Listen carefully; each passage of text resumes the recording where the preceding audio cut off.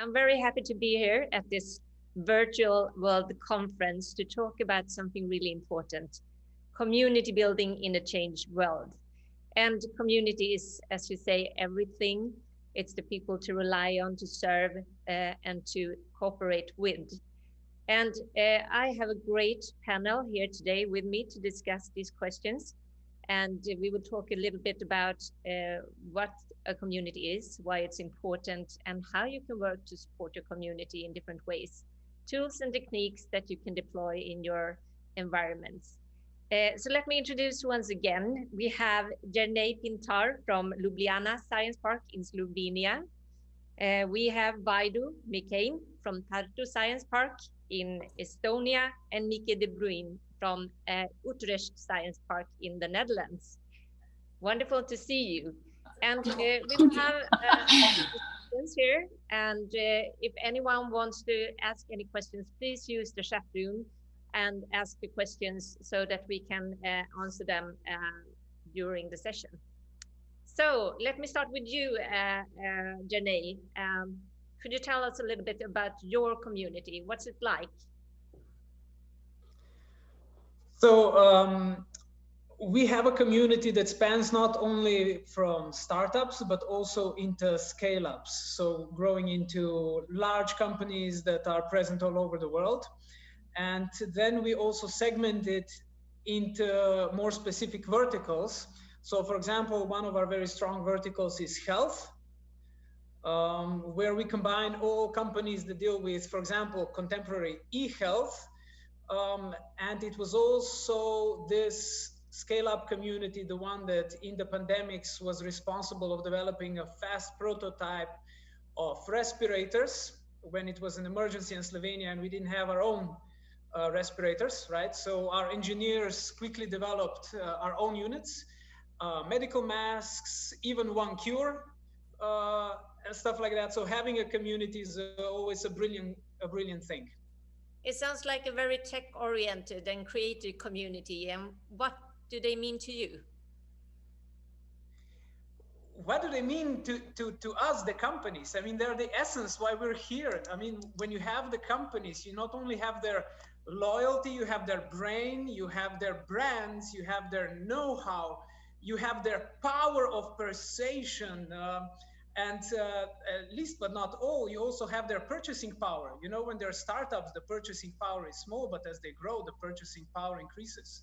And that's a great benefit also when you try to allocate more resources into developing your park. Wonderful, thank you so much. Let's move over to Tartu Science Park in Estonia. And I remember that you were saying that these are the guys who watch your back when we spoke earlier this week. Can you tell me a little bit more about your community and what they mean to you? Thank you, Lena.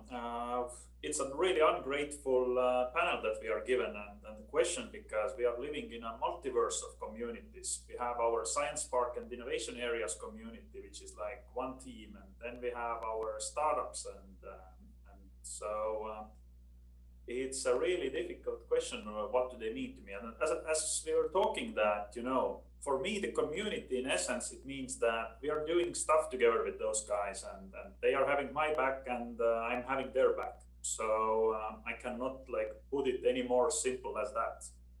Could you? How big is the size of your community? Is it big? Is it specialized? Oh, Estonia is tiny. So even if you are looking at it on a countrywide, we are a relatively small community. We were just having fun in talking with Mieke, and their community is about as big as our city is. So if you're talking about Tartu, which is 100,000 inhabitants, and not all of them are startuppers, even though the name itself, the city name, is in a word of startup.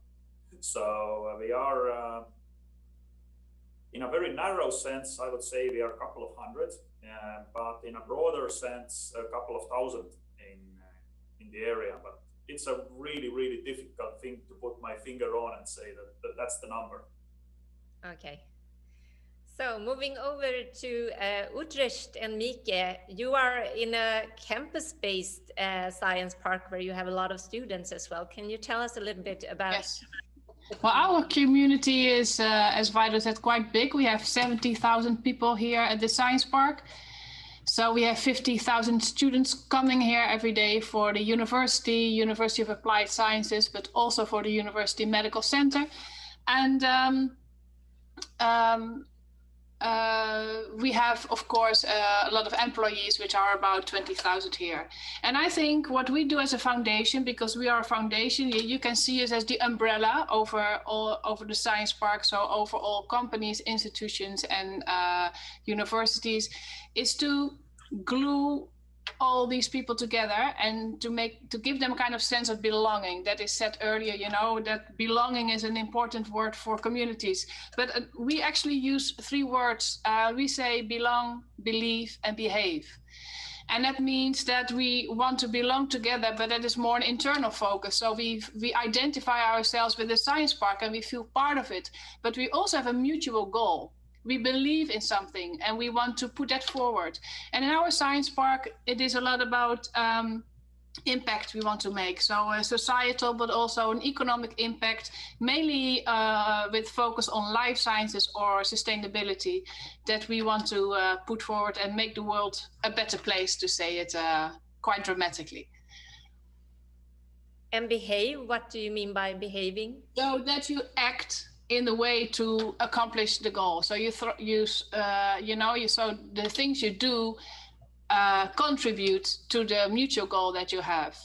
And you see now that we will come to this topic later, I know, so I'm skipping ahead a little bit, sorry Lena, but you know, that COVID is really kind of setback, of course, for communities. You know, because I strongly believe that a community is built, needs physical presence, needs physical proximity. So with an impossible thing to do that now, it's hard to build a community. At least that's my opinion. Belong, believe, and behave. So we need a sense of belonging. You mentioned a strong vision and also some values to guide us along the way. Is that what it's like in Ljubljana Science Park? Are those the kind of values that you put into community? If we're talking about what constitutes a community, very often when people around the world talk about community, they misconcept and they think that when you get people together, that's a community. That is by no means so. I mean, every cinema performance would be a community by that definition, right?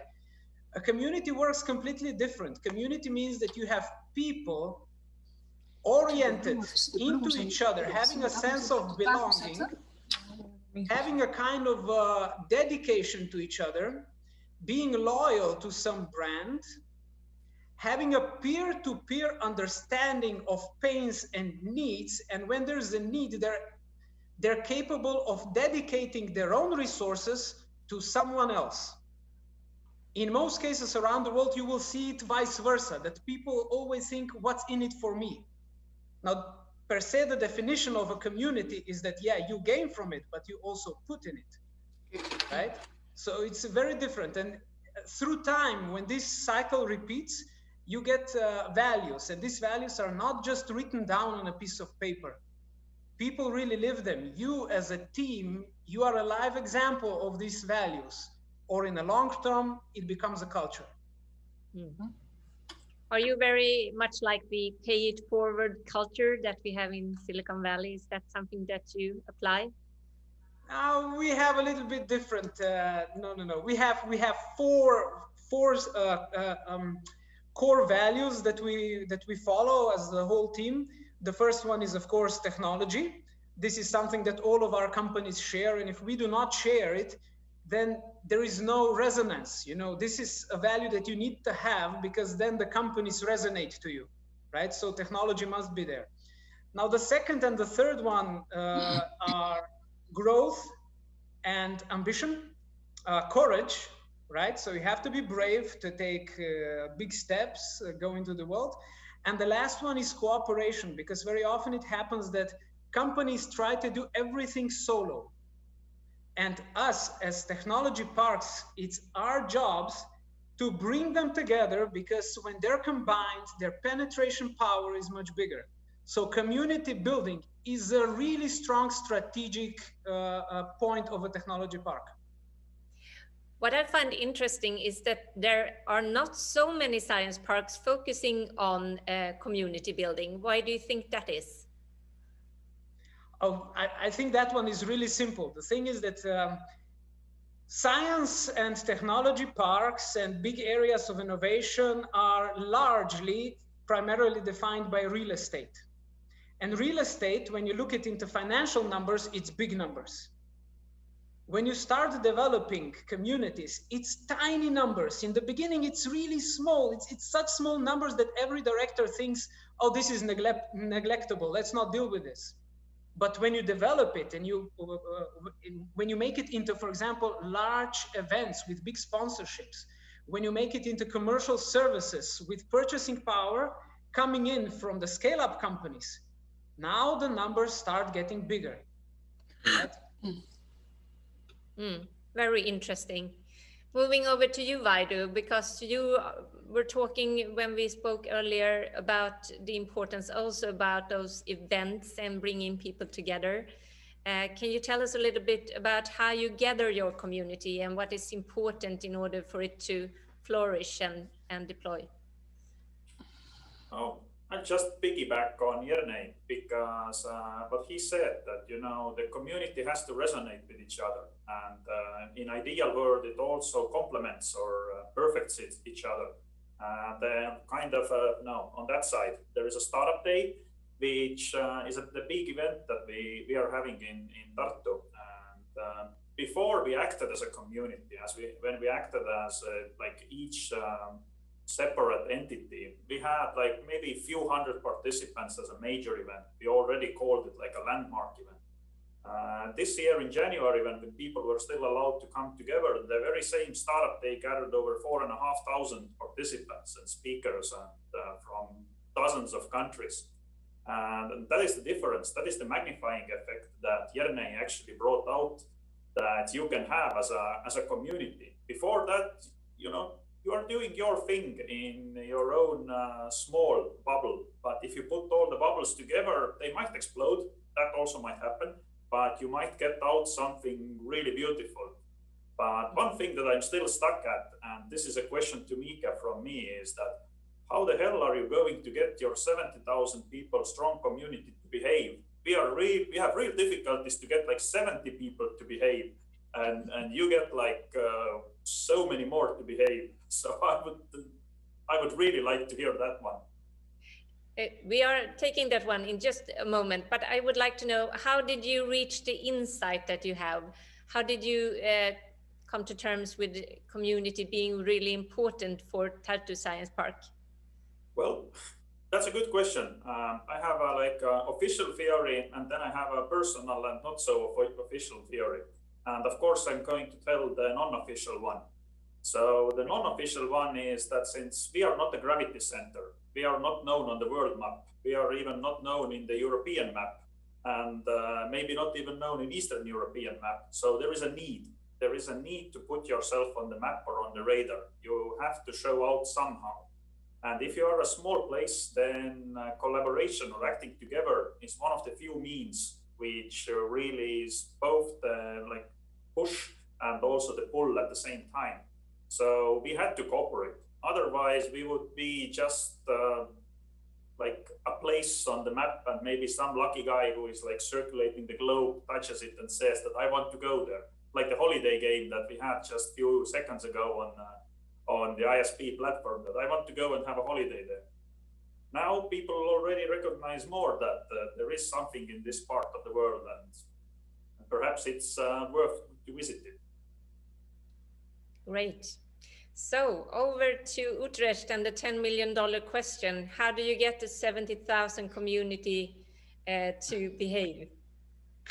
Well, you know the Dutch, you know, we're so disciplined, you know that, so it's easy for us.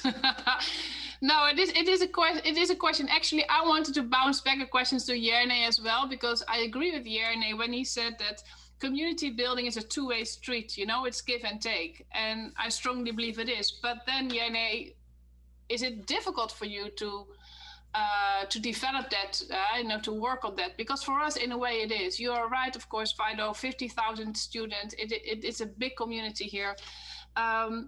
we try to build it because we strongly believe that it has a lot of benefits, but we will come to that later, as I understood.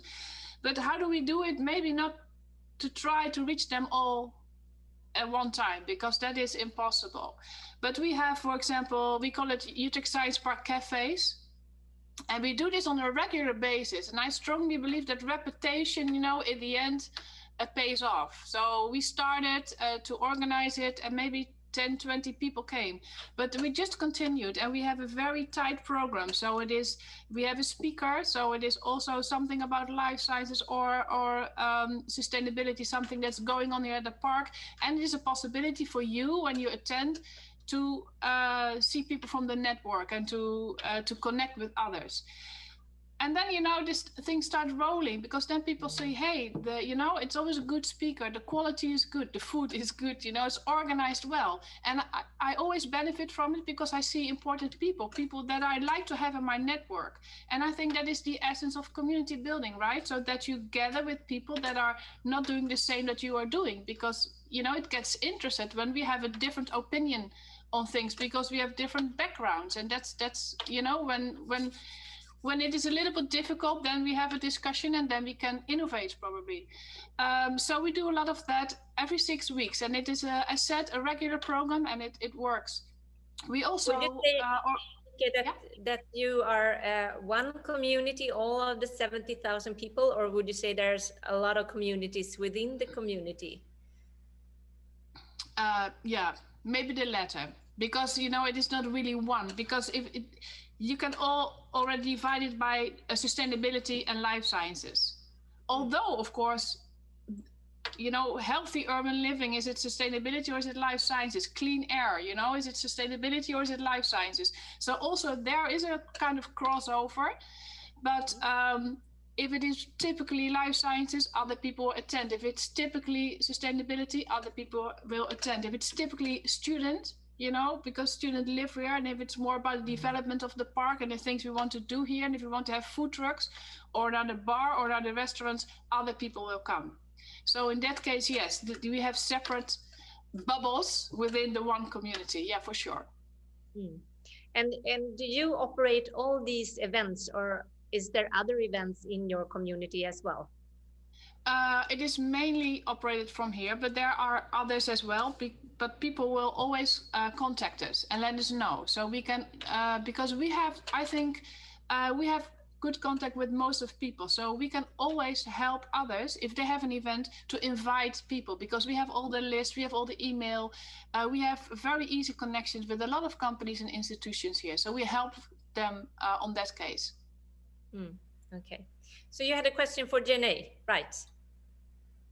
No, I agreed with her when she said that you start from small communities and small groups. Large communities are only when you bring them all together, but otherwise community building is primarily done in smaller groups. And there's also one very strong aspect in it. For example, here we have 3 community builders, right? But I'm absolutely sure that we are not the only community builders in our parks. Very simply because not a whole community can love just one person.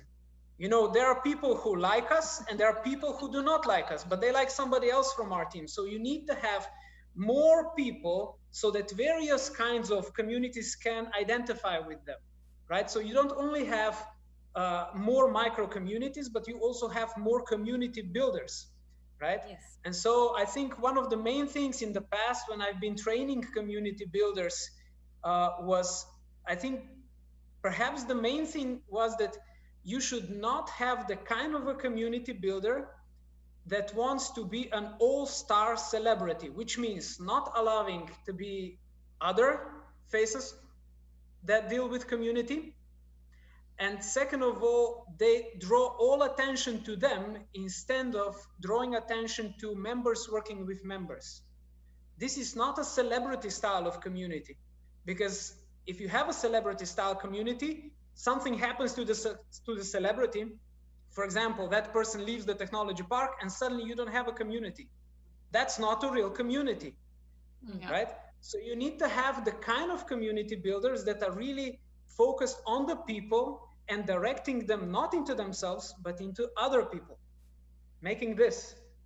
I think you have a really good point there. And I think also that, I don't know about the size of your organizations, but you might reach the limit where you can't arrange enough events for the community to be satisfied. And we actually started applying something we call community building as a service in Linköping to offer the training to new community managers and to support them with different things like facilities, marketing, and events, and so on. Would that be something you would deploy in your different communities? Vaido? Wait just a bit. I think Vaido has his hand up. Yes, I can see that. Yeah, would you like Jernej's philosophy of bringing out the good and bad side and different aspects of community building. And since the topic of this panel is about community building, I would like to bring one which I believe is important in my opinion, is that the community is not only about events, it's actually only a minor fraction about events. It's much more about those daily interactions. And Jernej was again absolutely right. We have multiple community members, and as sad as it is, really I can't be liked by anyone. And we have our space guys, we have our deep tech guys, we have our gaming guys, and they need to talk space, gaming, and deep tech as well a bit. But it's much more in my mind about this daily communication. And even though if you are taking away this physical interaction to an extent as it has happened these days. You know that the community is working when you know this communication is seamless. It's fast. It doesn't have to happen immediately or instantly always, but it happens fast enough so you don't get disappointed or this left out feeling.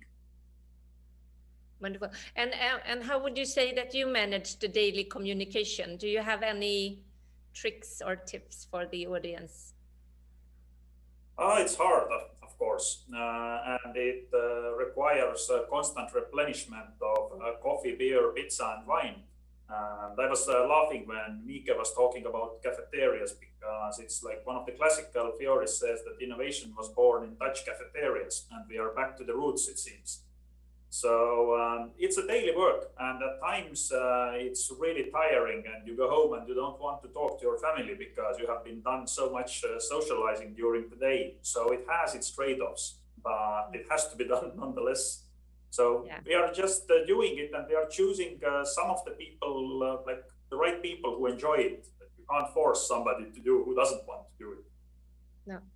So daily activities. Mieke, do you have any suggestions on tools or techniques? Well, I understand what Vaido is saying. Of course, I agree that it's not about the events. It's more a daily life thing. And as said before, the most Nobel Prize winners come from the University of Cambridge. And that is because this university in England has the Mensa. So that is the place where they have lunch, where they eat. And it's all long tables and, chairs. You come in and you just sit next to each other. You sit next to people you never know, and you do biology and somebody else does physics, and you look at a problem from a different angle and you start discuss it. And on this crossover of different opinions, that's where innovation starts. So I believe, that helps. And another example here at our own science park, for example, is we have a new institution coming to our science park, and it's a very large building. It is a 17-floor building. And they decided to make the elevator stop every 3 floors. And it is from a healthier perspective. So you have to walk up or you have to walk down. It's better for your health. But the other perspective is, I go out the elevator, I have to go 2 floors up. Lena, I just meet you there. There's always, of course, a coffee corner. We grab a coffee, and as we walk up, I ask you, hey, Lena, how was your weekend? How are you doing?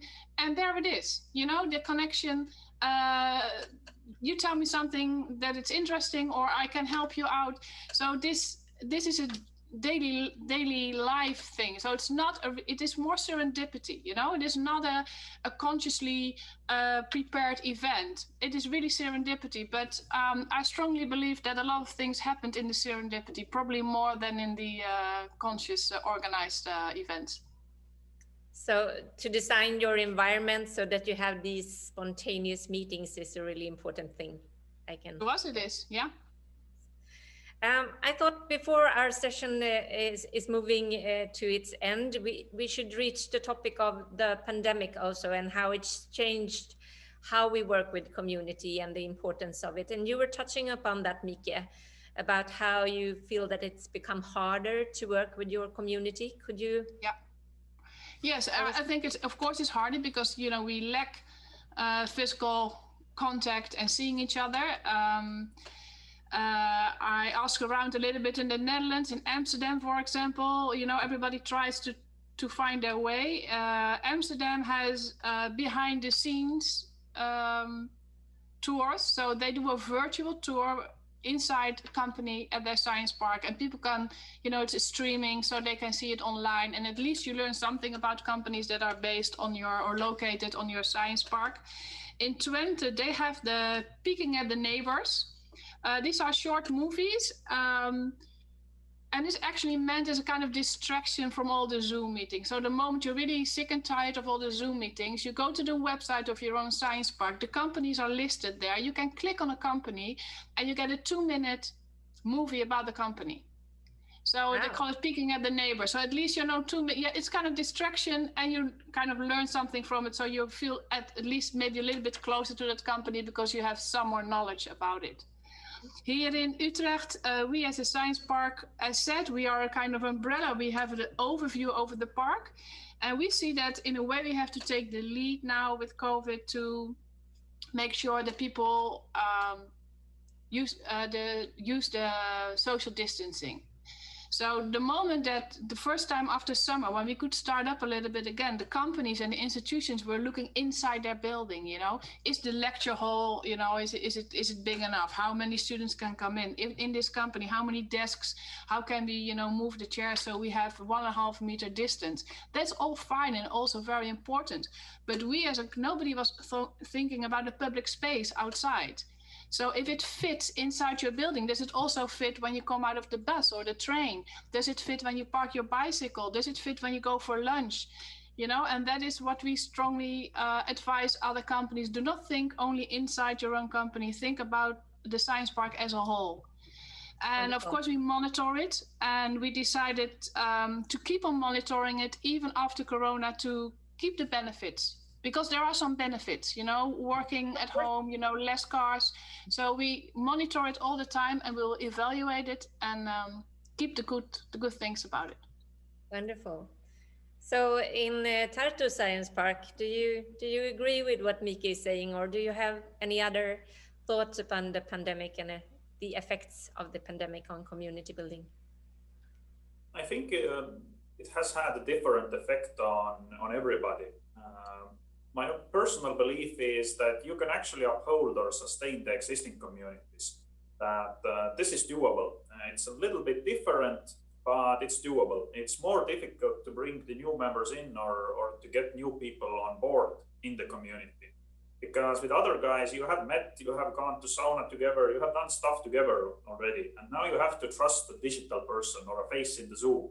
And this is something. What do you do when you go to the sauna? You said like, what says in the sauna stays in the sauna. How do you manage that when you have a pandemic? That's easy, you know. When you open the sauna door, you come out, you close the sauna door.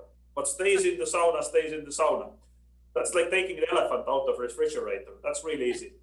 But the point what I want to kind of maybe make here is that referrals and introductions, they have come as an important part. They were important before, but they are even more important nowadays. That I know that I can trust somebody. If Jernej recommends me someone, then I trust this person much more than it's a cold call or cold contact.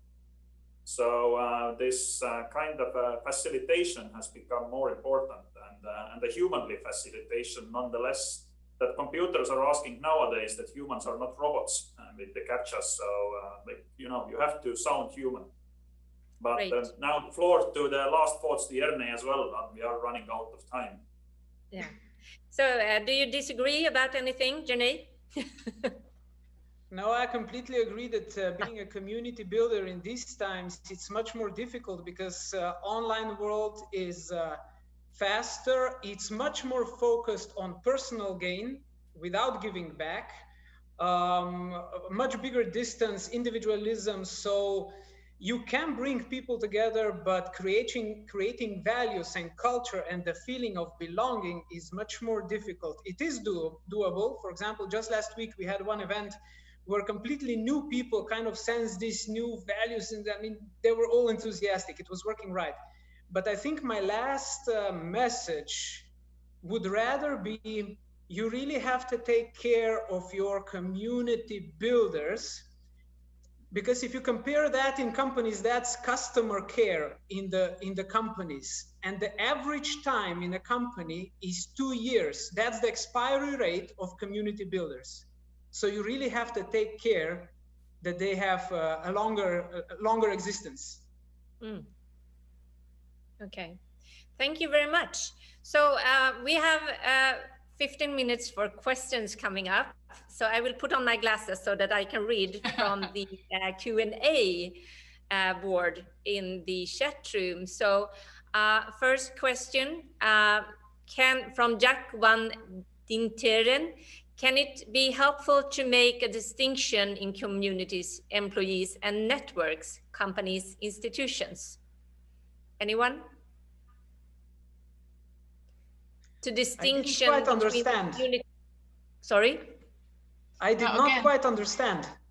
No, that the community was the employees from the companies, whether the networks were the companies and the institutions.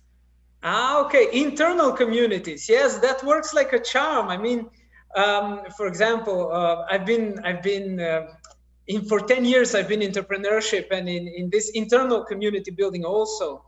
And funny enough, there were many different theses. How do you make internal culture go up in flares, like wonderful and all of that? And there were many different theses, for example, like having a great secretary that is full of energy. Whenever somebody comes in, it just she lights up the space or something like that. Yeah. But funny enough, what Mieke said earlier, a good cafeteria that people come and eat lunch together, there is nothing better for an internal community building, not only community building, also communication spread, so that everybody knows what everybody else is doing. Mm-hmm. Okay. And in your opinion, would it be possible to build a community before you have a science park? Of course. I mean, community building, you don't need a science park to build it. You need people. You need people to bring people. My people, you know. A question from Malcolm Perry. Maybe you could answer it, Mieke. Is there an academic community that is willing to link into the community, because in many countries the academic community is in discovery of new knowledge, but the community of entrepreneurs are interested in answering questions that get them to the money, not to discovery? A very different perspective.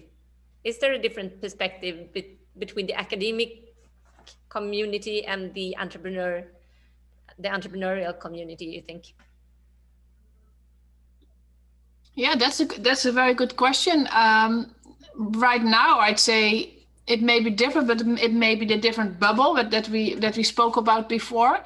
What I can see, which is a benefit from communities, and this is, I think, for entrepreneurs, but also for academics, is the access to knowledge and the access to talent. You know, we called it before in our discussion, better for the brains. Vaido, I just finished my sentence. So I believe it's for both of them. It's very interesting, you know, because they can pick up talent. You know, it is your potential employees are in the community as well. So if you do it well, you're the first to pick them. Vaido. Yeah, this is something that we have struggled for many years. how to actually bridge the gap between academic and business world. And we are working on this one also currently with, by building deep tech cases out of universities and trying to get the business cases out of them. And I would say that, yes, there are differences between the academic and the business communities. One of the main kind of observations that I have made is that they have different views on how fast and in what manner a project should evolve. It's never a question of access, that you can always get an access to people, but it's a question that the business is driven by different principles and they want to get to the profit faster, and the academic community has different goals, and those two worldviews don't meet too often. And somehow in our, at least, we have seen that they have even spread further away from each other, that you get those cursing between academics and businessmen to a certain extent. So I believe that the business world needs to step closer to the academic world also occasionally and try to understand them better. Mm. Can I also build on both cases? Lena, do you let me? Yes, sure. All right. So there is, if you take a look at gamification in the world, right? Gamification. So now I'm going to take the most basics, right? There is a table where you have all the people segmented into 4 basic groups, how they behave when they are in some communities or something like that. And it's about like this. There's one group that's socializers. You recognize them by the way that they always want to be together with somebody. The work is not important, being together is the important. The second, you have the achievers. Achievers are the ones that want to achieve some top score, wealth, or something like that, right? That would be entrepreneurs. So business community would work in the achiever square. There is the third part, that's the explorers. I think many of us here are explorers. That's people who are driven mainly when there is a computer game. We would be searching all the map, every corner, looking at every possible thing. That's the explorers, right? But then there's the fourth group. The fourth group is the killers. Now, the passion of the killers is to get in and just beat the next guy they meet, right? So the two very similar groups are achievers and killers, and there is an overlap. These two are very often entrepreneurs, whereas academics are mainly explorers. So when you do bring the two groups together, you should kind of, we had that kind of an event last week, right? You should kind of make it that the finding of something new on the edge of the map is also an achievement, right? So that you bring the two like this together and you take them along. Mm. But it's like many of you have told also about the importance of bringing different groups together and have the different disciplinaries, the different industries coming together to explore new things. And this must be the same when it comes to academia, business, and also maybe society, I think. So that's a good perspective. There's a question for you also, Jernej, about how you select your tenants, if you do it, or if anyone can move into your science park. And the reason for asking, it's Malcolm Perry who is asking, is if you are a self-selected community or if you are put together. All right, now I'm gonna make a special distinction. For about a decade, the community was equal to tenants. Nowadays, it's no longer so. Our community spreads far away out of technology parks. So being a tenant here does not mean either that you're part of community, because we don't build, I mean, even among our tenants, we have people who are not really psychopaths, but they do not get well together with other people. And you should not put them in communities. You deal with these guys one-on-one, right? You really have to take care what kind of people you bring together, right? And so being a tenant does not mean, but we do have a preference on our tenants being technological, right? And well, then the groups either into the startup section or into the SME section. Mm. Okay, thank you. Mieke, do you have something you would like to add? Yeah, because I think that for us in the Netherlands, it is a true thing that we do a kind of selection. Not everybody is allowed to settle here on the science park. And, you know, that probably was before when it was more about real estate and it was just, you know, buildings, but we focus really on the content. So if you want to relocate or if you want to settle here at the science park, what you do has to fit in.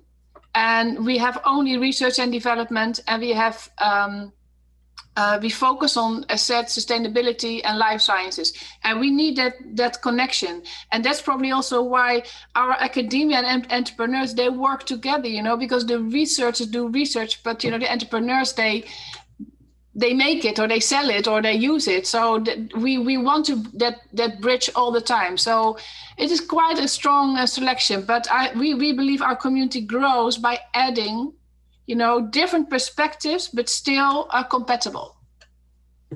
Interesting. And it seems like both of you are maybe moving from property, handling property, and moving into... For example, perhaps I would also add that not only technical companies are welcome. I mean, for our companies, it's great that we have a kindergarten here on the premises, and then we have a pharmacy and stuff like that.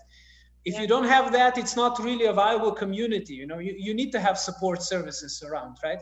But perhaps there's one more part of the answer that I'd like to add in. When you're building a community, now I'm talking not about tenants, but others coming in from outside, hundreds of kilometers away, right? It's really good if you kind of focus, you build your community, you build a core, and then you try to lift that core upwards into stronger, better companies, more renowned companies, because once you have really strong companies in your community, everybody else tries to join in. So, you know, you have to push that bubble up, and then everybody wants to come.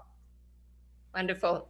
And a question for you, Vaido, from Giuseppe here. Are the parks the hubs of trust for increasing our international community belonging, would you say? Could you repeat the question? I'm not sure I understood it. That our innovation hubs, our science parks and areas of innovation are keeping our international community together. Yes and no, because every community is what the community made builder or the element who is running it makes it to be. So you can be the type of science park who doesn't like to socialize either, as Jernej said about some of the companies, and you can be a very successful one. But by nature, to me, it also seems that science parks are explorers, and we tend to go abroad and explore, and we tend to take part of international conferences, even if they are virtual. So but maybe it's also being like an innovation hub that welcomes international talent and international startups, and maybe get them into the community easier, since we are very dense and very concentrated. Would you agree? I think actually the answer lies what Jernej said, that if you have those strong and companies or institutions, then others want to join in. And it's our experience as well that we really haven't had to advertise or sell our science park for many, many years anymore, because the values and the community kind of itself lures and pulls them in. And the same happens with the networks, that we are just out there. Somehow the word gets out. There are so many questions coming in now, and we will not be able to handle all of them. We have about a minute left. So any closing remarks, and please be very short and prompt. Jernej. I would just continue what Vaido just said, which is having a community is a very strong strategic sales resource. In the next couple of years, there's going to be a pressure on offices, people working from home, and having a strong community, being able to attract companies to still come to your park, or at least to your community, is a real advantage. Thank you. Vaido. Yeah, take a screenshot of all the questions and we will answer them later. Okay, wonderful. Mieke, do you have any closing remarks? Well, you know, I think COVID-19 also teaches us that even communities are not, you know, just a logic thing. So I'm myself are very curious. How are we seeing community and community building in the future? You know, if you work from home, everybody says it's easier, it's nice, but you know, we also said that we need physical proximity, that online, you know, it is more me, myself and I instead of the community. So how do we do that? We have to invent new rules. So I think next year we will have another 6 seconds. We have 5 seconds, and I would like to thank anyone who listened to us. We all agree community is really, really important. So thank you everyone for sharing your insights. Bye-bye.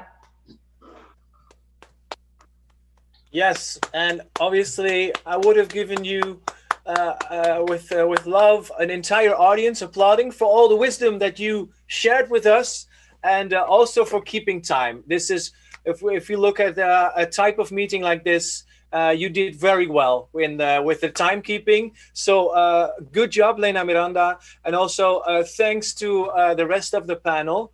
And a great idea that I've heard, I think it was from Jernej or from Vaido, to screenshot the questions and to talk about this later during the conference. But for now, I just want to thank you for your part, and we're going to go to the next part of the program. Thank you again. Thank you very much. Bye-bye.